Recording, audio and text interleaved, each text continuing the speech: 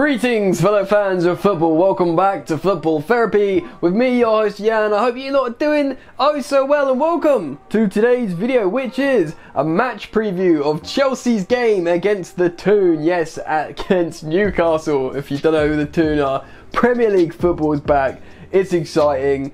Not that I don't like the international break, I don't really like the international break, but like everyone, I'm elated. Premier League football is coming back to my eyes. And this is quite a decent fixture for Chelsea. At home against Newcastle, Chelsea are in good form. Newcastle have just come off beating Manchester United, but that's not saying much. Yes, myself, like many, are enjoying slagging off Manchester United at the moment. But will Steve Bruce's Longstaff revolution continue into this fixture against Chelsea, or can Chelsea do the business and hopefully leave the game having an emphatic win? Wow, I structured that sentence slowly and poorly. Anyway, it's going to be an interesting game and we're going to preview the sugar out of this game in this video. Before we do get into the preview, I do want to remind you to subscribe to Football Therapy as I upload content daily, Chelsea content. And you know what, if you're a Chelsea fan, even if you're not, you should subscribe because you might enjoy it. Okay. Big game. Well, kind of big. Big game for Chelsea because it means they can continue their good run of form. Tammy Abraham can hopefully bag another goal or two. Basically, the players that were playing well for Chelsea before the international break, and indeed continue good form into the international break, can use this opportunity to settle themselves back into the Premier League. No disrespect to Newcastle fans, but after the international break, this current Newcastle side at home is just the tonic, isn't it? Like I said, they're not quite in the crisis they were a few weeks ago with the whole, Rafa leaving, Steve Bruce coming in, they generally looking terrible. Brucey has done a few bits, they've put out a couple of results. I mean, they beat Man United and Tottenham, but both of those teams look like they're struggling still. They can basically do some stuff sometimes. But the onus is absolutely on Chelsea Football Club to get all 3 points at Stamford Bridge this weekend. If they don't, it will be crisis at Chelsea yet again. Regardless to Chelsea being in good form across multiple different competitions, anything but a win here, I want to talk about potential formations and how the teams are going to line up. So let's open that analysis page. Boom! Here is the lineup that Steve Bruce sent out last time against Minnow's Manchester United.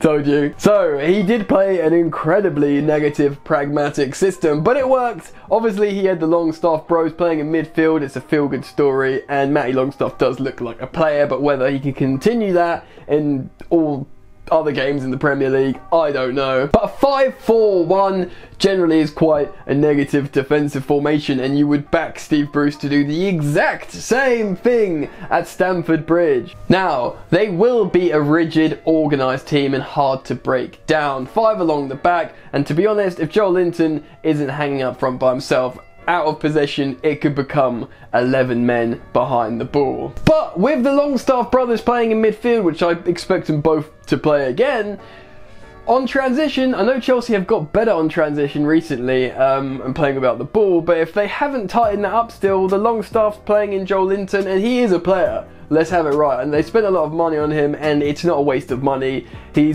probably went to that club knowing he's going to be starved of service, and if that's the case. But with the bros in midfield combining and throwing in some half decent service to Joe Linton, Chelsea could concede goals essentially. And obviously there's the main Achilles heel that I always talk about on this channel of the set piece defending, which still very much is a problem for Chelsea, and if they commit people to set piece routines, Chelsea are as vulnerable as ever in terms of defending set pieces. Dubravka is a good goalkeeper and Jamal Lascelles is a good centre back. Don't really have any more to say about the lineup. I mean, they'll play compact, they'll play 5 along the back, they'll make it difficult, and if Chelsea get frustrated and the mood gets funny around Stamford Bridge, they'll fancy their chances to do something on the break. But hopefully not. Right then, how are Chelsea going to line up in this game? Now, I'm recording this video before Frank Lampard's presser, but I've read some stuff about who potentially is available, so let's switch the graphic over to my speculated Chelsea formation. Whoosh. Right, it's going to be a back 5 and a middle bank of 4. defensive system from Steve Bruce's Newcastle. Therefore, Frank Lampard will have to be creative and play an attacking formation to unlock that fortress. And Frank Lampard will go for his favoured 4-2-3-1 formation. He will play his golden boy trio of Fikayo Tomori, Mason Mount and Tammy Abraham. That's spine up the pitch. Obviously Kepa Arrizabalaga will play. Apparently N'Golo Kante is fit to play again, and I would expect to see him in this game unless he's being wrapped in cotton wool. But the truth is, even if he's nursing like a little niggly injury and needs to go over, the dude needs to play. You can't just throw him into big games. So I expect Jorginho and N'Golo Kante in a double pivot behind the number 10 Mason Mount, who's behind Tammy Abraham, Callum Hudson-Odoi to start and yet another game play on the left, and also Willian to play on the right. Fullback positions are a bit interesting. I do see Azpilicueta starting over Reece James. Again, I am confident that Reece James will become the starting right back by the end of the season.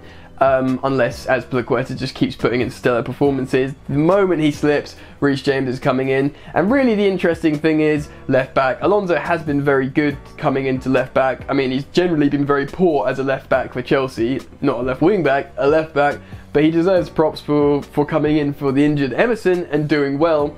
If Emerson's fit, he'll come back in. I think probably, although that might be a little bit harsh on Alonso, because I think this whole meritocracy thing with Lampard, he'll probably see Alonso has been playing well and he might feel bad just to cut him out. But if Emerson's fit, I think he'll probably come back in. Oh yeah, and I think Antonio Rudiger is going to partner Fikayo Tomori in the centre-back positions. And in terms of sub appearances to come on, who knows? I reckon Batshuayi to come on for Abraham if he gets a goal, and maybe Reece James or someone in midfield. Who knows? We'll see what happens depending on how the game goes. This game is going to be heavily dependent on Chelsea breaking down that stubborn defence of Newcastle, so it's going to be, but playing between the lines will be very, very difficult. And, you know, Willian, Mount, Hudson-Odoi, they will look to play between the lines, but they, again, might find it difficult. So it's very much going to have to probably look a little bit to Sarismo, Sarri ball to try and play vertical tiki-taka to coax Newcastle out. But you know what, it's going to be very difficult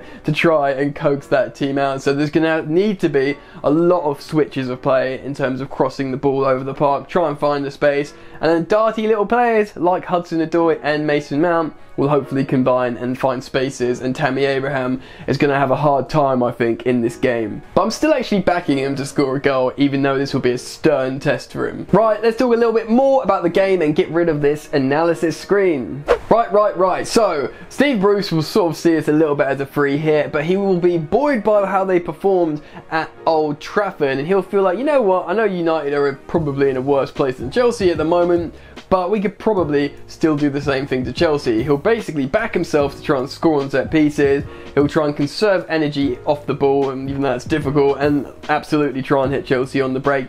One thing he'll think is, Liverpool like to play with the ball like Chelsea, but Liverpool are so good defending on transition, which Chelsea are not. He'll think, right, we can get them, there is a chance here. And with that positivity, especially after that Manchester United game, they'll have a good feeling going into this game, or at least as good as a feeling you can have coming to Stamford Bridge to play this current Chelsea side. From a Chelsea perspective, like I said, they're on a good run of form across all competitions. There's a general feel-good factor and an absolute, probably monstrous hunger to get back into it and keep performing. You know, the likes of Tammy and Golden Boy nominated Mason Mount, they probably both fancy themselves to score in this game. Probably no one more than Hudson-Odoi. He'll be gagging for a Premier League goal. He's absolutely got the quality. He scored those two monstrous goals for England under 21s, and he'll be like, bang, I'm going to do that in the Premier League against Newcastle at home. Why the hell not? And he may well do. And remember, when opposition teams are defending in a low block,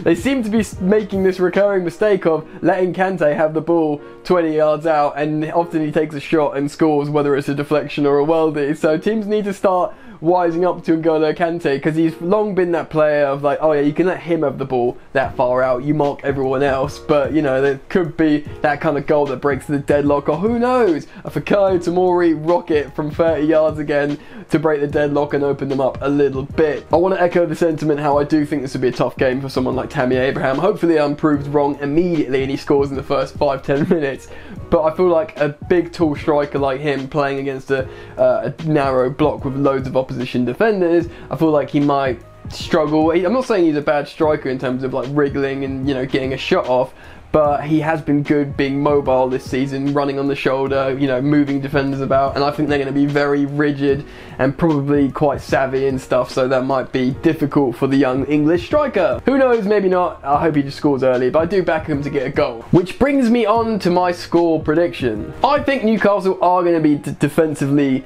resolute in this game, but I think Chelsea are irresistible at the moment, and I feel like Chelsea can break them. I feel like they might not score in the first hour even, but I think once Chelsea do get a goal, they'll get 1 or 2 more. Now, I always like to be a little bit cautious in my predictions. I don't want to be too ambitious, but I genuinely think Chelsea can win this game comfortably and handsomely, and I want Chelsea to win 3-0. That's my prediction for this game. I think Chelsea are going to beat Newcastle at home 3-0, keep a clean sheet, maybe concede a couple of chances, make a couple of naive mistakes, as Chelsea do at the moment, but hopefully get away with them and get a nice handsome scoreline and keep climbing that Premier League table. But what do you lot think? I want to hear it. Get down in the comments below. Let me know your score predictions, goal scorers. Do you think Chelsea are going to concede? Let me know in the comments below, and if you have enjoyed today's content, please do like the video. Remember to subscribe if you are new, and a reminder, you can join the Football Therapy Discord server if you check out the Patreon link in the description. Come chat to me and the rest of the GOAT gang. Also follow me on social media at Football Yannick on Twitter and Instagram at Football Yannick. Yeah, so I'll do a match review after the game. Enjoy the football. I'll see you later. You ain't so tough with that bad boy tuck. I'ma get it how I'm living, I'ma walk the walk. Outline my lines, I rap through thought. Body bag the verse, outlined in chalk. In my life seen trouble, hustle on the double. Silence on the trigger like my pick got a muzzle. Yo, chick like to guzzle, bad boy stay in trouble. I only love this paper, sorry I don't. I laugh me, baby.